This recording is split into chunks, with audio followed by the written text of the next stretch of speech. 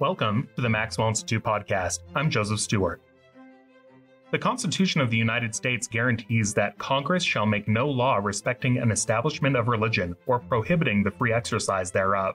Despite that promise, Latter-day Saints in the 19th century sometimes found themselves as victims of legal and extra-legal violence against their leaders and lay members alike. When Joseph Smith ran for president in 1844, he made religious freedom a central component of his campaign. In this episode of the Maxwell Institute podcast, we speak with Dr. Spencer McBride, an associate managing historian of the Joseph Smith Papers Project and the host of the Joseph Smith Papers podcast, about his book, Joseph Smith for President: The Prophet, the Assassins, and the Fight for American Religious Freedom from Oxford University Press. We'll include a link to the book in our newsletter, which you can subscribe to at mi.byu.edu/monthly-mi-news. Spencer McBride, welcome to the Maxwell Institute podcast. Thank you. It's good to be here. Now, you're a historian of the Joseph Smith Papers, and as mentioned, you also host the Joseph Smith Papers podcast. What did you explore in your first few seasons of the podcast, and what's happening in the season that you just released? Yeah, so the goal with the Joseph Smith Papers podcast was to do something a little bit different than what was already out there in Latter-day Saint history. We wanted to produce podcast mini-series, is what we call them, of certain events in Joseph Smith's life. So in 2020, we released The First Vision, which is a 6-episode podcast trying to recreate the world in which Joseph Smith had his first vision of deity. We followed it up in 2021 with The Priesthood Restored, which looks at the restoration of the priesthood, not as a singular moment in 1829 and shortly thereafter, but as a process that extended throughout Joseph Smith's life. His idea and understanding of what priesthood is and what its role in the church is expands. And so we look close at his documents and try to tell that story. And our latest one that's coming out October 2021 is about the Nauvoo Temple. What did that building mean to the men and women who built it? Most who worked on it and sacrificed for it had no idea what was going to happen inside.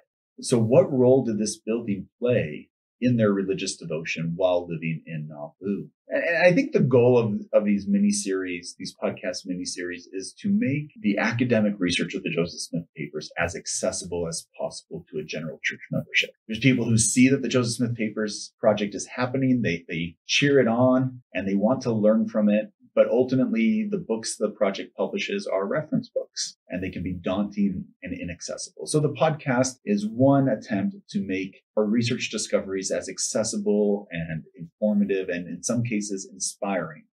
Again, it's called the Joseph Smith Papers podcast, and we highly recommend that you listen to it after you listen to this episode of the Maxwell Institute podcast. Now, Spencer, you've written a marvelous book about Joseph Smith's quest for the United States presidency. And in your introduction, you write that if we want to understand the persistence of religious inequality in American society, Joseph Smith's presidential campaign offers an indispensable lens. Can you explain what you mean by this?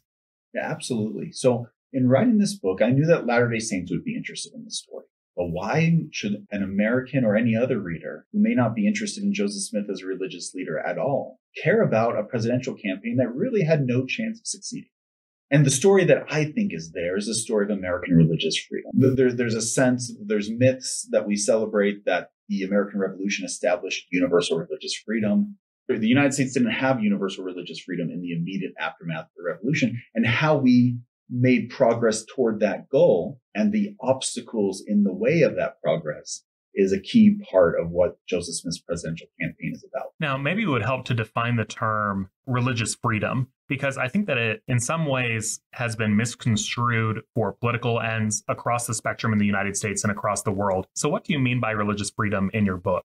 First, to distinguish religious toleration from religious freedom. Toleration gives people the right to worship with no criminal consequences. But religious freedom means there's no limitation to your citizenship rights based on your faith or lack thereof.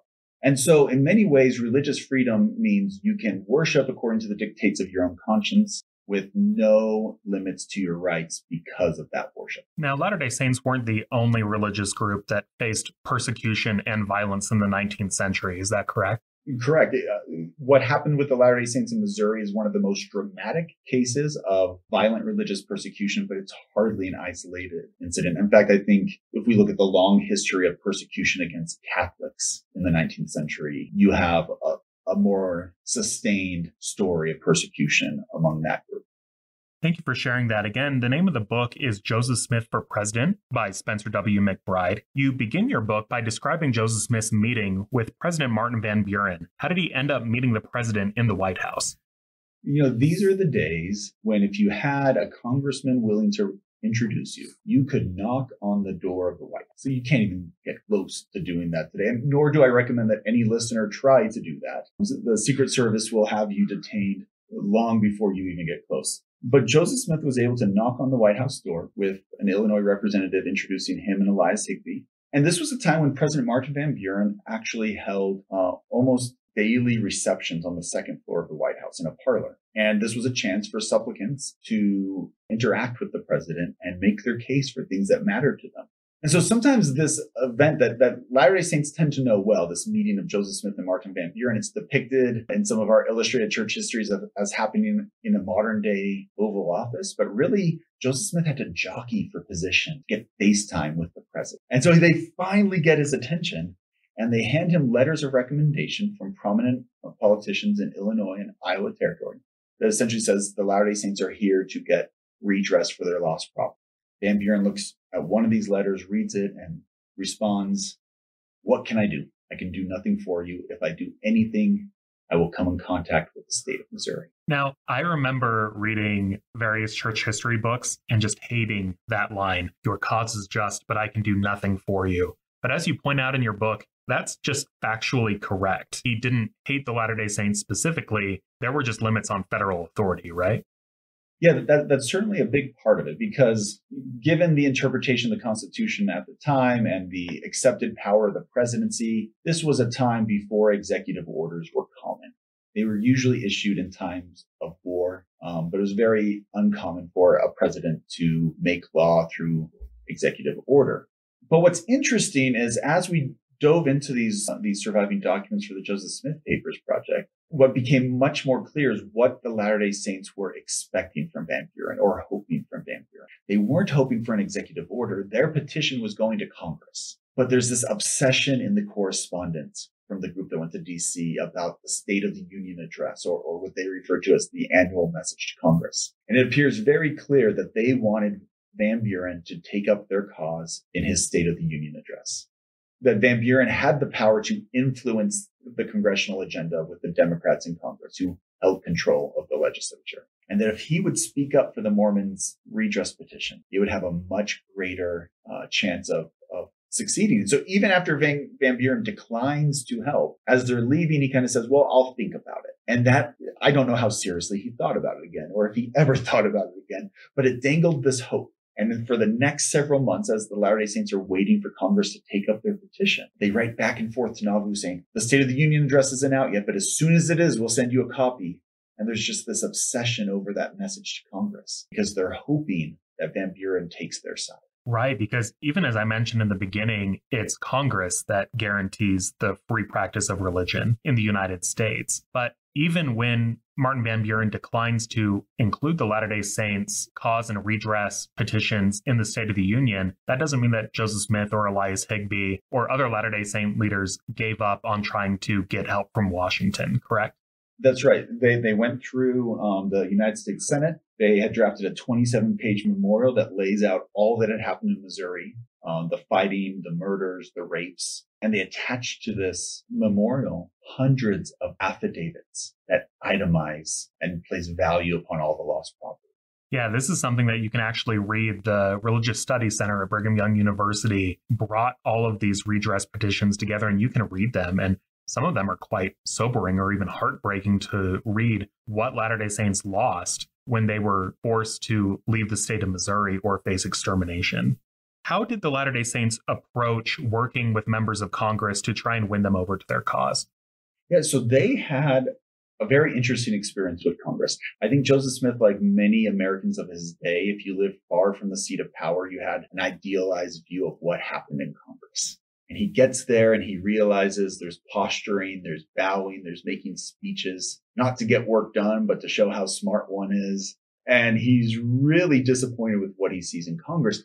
But in the Illinois delegation, he finds congressmen and senators who are willing to help the Latter-day Saints. In part, I think, because people had written to these congressmen and said, "Hey, the Latter-day Saints need help, but also if you're a Whig, they can help us get a Whig majority in the state, or if you're a Democrat, they can help us keep a Democratic majority in the state. So politics were at play. But I think one person who really stands out from Illinois' congressional delegation is Senator Young. He not only feels, I think, a genuine sympathy for the Latter-day Saints, and he's willing to be the one who introduces their memorial, but what really sets him apart is he realizes that Joseph Smith, Elias Higbee, and eventually Sidney Rigdon joins them, that they're traveling as destitute refugees.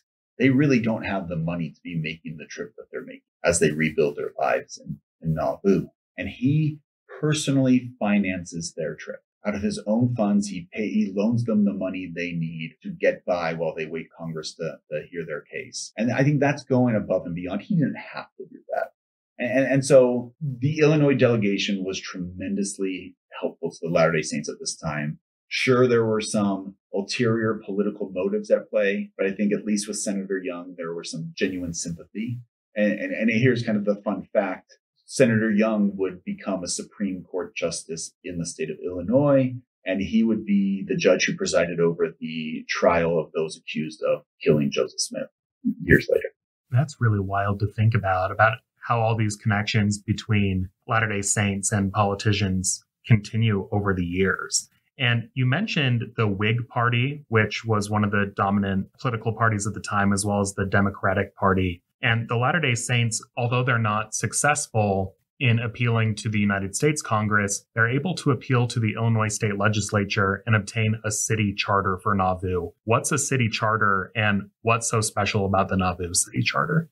Yeah, so, Joseph Smith returns from Washington, D.C. disappointed. His idealism in American government's shattered. He realizes that the federal government is claiming they have no jurisdiction in the case. They can't give redress. And so Joseph Smith becomes very determined to protect his people against what had happened in Missouri happening. And so with the help of John C. Bennett, they draft a bill to incorporate Nauvoo as an official city in the state of Illinois. And in that charter, which results from the bill, they put some really strong municipal powers that make Nauvoo very unusual in the greater scheme of United States cities at this time. Their ability to have a militia, which wasn't uncommon, but they made sure it was in there. But the mayor is the head of judicial system in the city. So the mayor would have a mayor's court. Ordinances regarding habeas corpus that the Latter-day Saints then strengthened to make sure that people coming from outside the city would have a difficult time arresting Joseph Smith and others if they wished them harm. And all these powers are put in this charter. And Illinois is so anxious to win the support of the Latter-day Saints that they pass it without a dissenting vote. Every single person votes in favor of incorporating the city of Nauvoo with all these powers. That seems really unusual to have both sides of the aisle come together with that. What did both sides see as the stakes for courting the favor of Latter-day Saints? This was a time when Illinois was fairly evenly divided between Whigs and Democrats. The Democrats held a slight edge, and the Latter-day Saints, they were a minority in the state, but they became kingmakers. They voted together, and whichever party's candidate they voted for in state elections would win. And so both sides wanted to court the favor of the Latter-day Saints. Interestingly enough, though, the Nauvoo Charter looks more daunting in terms of the concentration of power in retrospect than it did at the time. Every single power in Nauvoo's charter existed in another Illinois city's charter. The Latter-day Saints didn't invent any new city powers. But what makes theirs so unique is other cities didn't have all those powers aggregated. And so there was no language that the state assemblymen would have read and said, well, that's new. They would have seen it before. But it's only later on they look back at it and say, look how much power has been aggregated in the city of Nauvoo. We're speaking with Spencer McBride about his book, Joseph Smith for President. Now, a lot of your book is about Joseph Smith's fight for religious freedom. How did religious freedom appear in the Nauvoo City Charter? Yeah, so once the city charter is in place and the city government comes to be with a mayor and a city council, the city government passes some very liberal ordinances regarding religious freedom. And there's one famous ordinance where they declare the freedom to worship not just for Christians, not just for Protestants, but for people of all religions, including Muslims, on Jews. Now, how many Muslims were there to actually go to Nauvoo at this time and try to worship to test the limits of that ordinance? We don't know, but it's the philosophy that's being put forth. It's this ideal that religious freedom shouldn't just be for Protestants, and it shouldn't just be for Christian. Religious freedom for some is not really religious freedom. It has to be for all. So with the Nauvoo City Charter, Joseph Smith is quickly elected mayor of the city and is also made general of the Nauvoo Legion. But the state of Missouri and those from the state of Missouri keep trying to bring him back to their state. Why do they keep doing this? And this is a common thread throughout Joseph Smith's time in Nauvoo, is Missouri wants to reclaim him. And they make 3 different attempts. Now, the first and the third are based on old charges of treason from the Missouri War, which had actually been dismissed. And so one of the lingering questions is, if they had dismissed those charges and they were kind of fine to let the Latter-day Saints go, why do they resurrect them and try to extradite him? I don't know if anyone can say with absolute certainty the motives. My best sense is that once the Latter-day Saints don't just quietly go away, they go away, but then they go to the federal government and they just keep on raising the trumpet of, look what Missouri did. And it's then that they say, okay, we need Joseph Smith back. And Joseph Smith knows that if he ever goes back to Missouri, whether under legal or extra legal circumstances, he's not coming back. He knows that that would be the end of his life. And so they take great pains to fight these extradition efforts. Now the second is sandwiched between those two, the first and the third extradition attempts. There are charges that Joseph Smith had conspired for an assassination attempt of former Governor Lilburn Boggs. The evidence is circumstantial.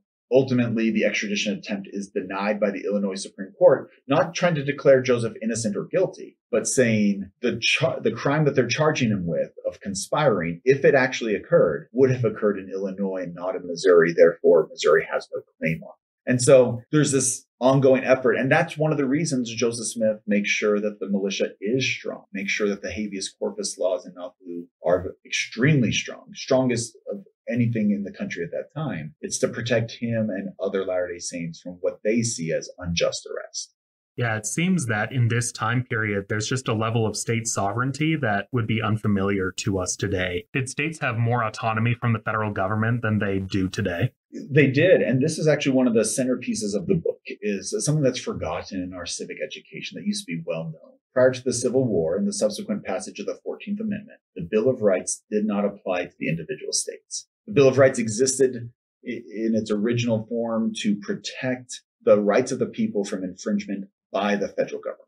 But if a state infringed upon the rights of people, the federal government could not go in and enforce it. So even though the First Amendment to the Constitution celebrates and enshrines religious freedom, states continued to deny religious freedom to certain groups and even condone the persecution of other groups. In the case of Missouri, issuing an order to exterminate a minority religious group if they did not leave the state. And this is that's why the Senate denies the Latter-day Saints petition. And this becomes the central point of Joseph Smith's political activism in the last years of his life. There needs to be constitutional reform so that the federal government can protect religious minority groups when states fail to do so. That seems really important to remember, that Joseph Smith is seeking to have federal authority to protect religious minorities. But how does that go from a cause that he's fighting for, the Latter-day Saints, to deciding to run for president of the United States? Yeah, so we kind of see this journey of Joseph Smith from the 1830s on. He has this really pivotal visit to Boston, and he visits the charred remains of an Ursuline convent where this anti-Catholic violence had taken place. And it's this really eye-opening moment where the quest for the Latter-day Saints' religious rights is bigger than just the Latter-day Saints. It's this bigger, more universal quest for religious freedom for all Americans. But ultimately, things get bad in Illinois. What started out as such a welcoming refuge, by 1843, it looks like what had happened in Missouri is about to happen again. And the Latter-day Saints are looking for every means of protection they can find. And in November 1843, Joseph Smith writes a letter to the 5 men expected to run for president the next year: John C. Calhoun, Lewis Cass, Richard Mentor Johnson, Henry Clay, and Martin Van Buren. Only 3 respond. Cass and Calhoun essentially write the same. We sympathize with you. We think you should have equal rights, but the federal government should not be involved in ensuring your rights because of states' rights. And Henry Clay writes the most politician letter ever. And no one wanted to be president more in American history than Henry Clay wanted president. And he essentially writes, I sympathize with you, but I don't want to make any commitments because when I become president, I don't want to be tied to anything I said on the campaign trails is the gist of this letter. And that, I think, irks Joseph Smith just as much as what Calhoun and Cass said. And he writes public letters to all three, essentially. Well, he writes one to Calhoun that's in effect also to Cass. And then he also writes to Henry Clay, just lambasting them in the press, saying, what are you talking about? I love my country, but there's something wrong if a state can order our expulsion under threat of extermination, and the federal government says, we can't help you. Or a presidential candidate says, I won't help you. I won't guarantee that I'll help you because I want to make sure I get elected. And I don't want to be held to any promises. And so this just really irks Joseph Smith. And out of desperation, in January 1844, the leaders of the church say, we can't support any of these candidates. This is the most important issue to us. We need an independent candidate, and that candidate's Joseph Smith. So in these meetings in January 1844, is Joseph Smith meeting with the Quorum of the 12 Apostles? Is he meeting with other groups? If so, who were they? Yeah, early on, it's most of the Quorum of the 12 Apostles. They're the ones who nominate Joseph Smith to be their presidential candidate. But very quickly, that effort expands. As they adopt a campaign platform, they're going to need electioneering missionaries to go out. But once we get later into that spring, Joseph Smith forms what becomes known as the Council of 50. And at the very beginning, this has nothing to do with presidential politics. Because even as Joseph Smith's running for president, the Latter-day Saints are saying, things get too bad, we need to leave the United States altogether. And so the Council of 50 begins as a conversation of, should we move to the Republic of Texas? But then those conversations expand and kind of snowball. And they begin talking about what the political kingdom of God looks like in the millennial era. And how could they begin to build such a government ahead of the prophesied millennium? And then this Council of 50, then, in addition to having these conversations, begins to take on kind of a campaign manager type role. They oversee a lot of the aspects of the campaign, in part because the Quorum of the 12 is also part of the council. But yeah, the Council of 50 really kind of grows to cover a lot of things, but it really begins with this one question: should we move to Texas? And if so, how do we do that? So you mentioned Joseph Smith's presidential platform. What are some of the planks that he is staking his reputation on? What are some of the policy decisions that he's advocating for? Yeah, I've often said that one issue drove Joseph Smith into the presidential race, but he wasn't a one-issue candidate. I mean, the issue was religious freedom. The government needed to be empowered to protect religious minorities when states failed to do so. But he puts together a really robust and progressive campaign about looking out for marginalized groups. In fact, at the very first paragraph, he invokes race and says, we celebrate the Declaration of Independence, that all men are created equal. Yet some 2 to 3 million men, women, and children are enslaved, denied their freedom because, and these are his words here, the color of the skin that covers their souls is different than ours. And so he's calling for racial justice. He calls for the end of slavery, but has a really unusual and very pragmatic approach. Rather than just saying the government should just announce that all the enslaved men, women, and children are free, that the federal government should purchase their freedom from their enslavers, from the proceeds of federal land sales. So it's a really kind of innovative idea. It wouldn't get any traction, but it's an innovative idea. He's thinking outside the box. He calls for territorial expansion. The hot questions of the day were, should the United States annex Texas? He says yes, which I think is an easier thing to say when you're announcing the end of slavery. And also, should we claim all of Oregon country, which was contested with Great Britain? He calls for the end of the rising penitentiary system. He says we need criminal justice reform. And essentially, to paraphrase what he says, is the current system punishes people for crimes in a way that doesn't reform them. So reading through the lines, essentially, we're creating a permanent criminal class. Our criminal justice system needs to reform. Was there anything that surprised you as you closely analyzed Joseph Smith's presidential platform that you didn't know before you started researching? Yeah, I think I knew his call for criminal justice reform, but looking more deeply into each of his positions, there's a national relevance, but there's also a personal relevance.